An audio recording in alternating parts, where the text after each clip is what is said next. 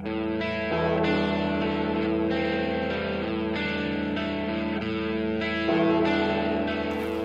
this is Alex, and I am here with another one of the locks from that fabulous collection of crap I got from this dude on eBay.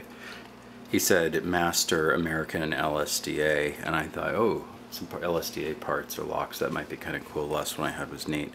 This is the LSDA lock that he was talking about. It's like about an inch wide and an inch and a half tall, and yeah, it's great.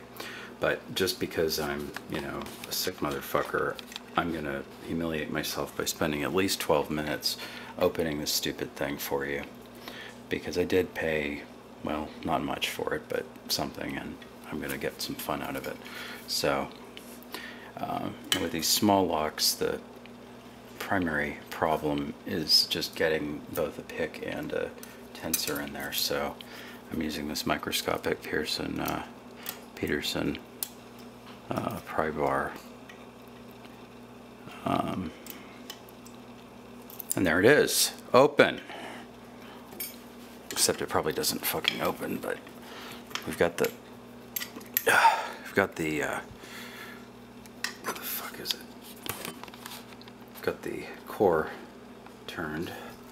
So now I'm gonna put some, ooh, wow, the spring doesn't even work. I was gonna say I'm gonna put something more substantial in here and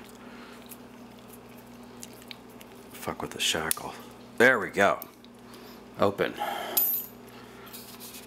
So, LSDA, what we can only describe as a luggage lock, SPP'd,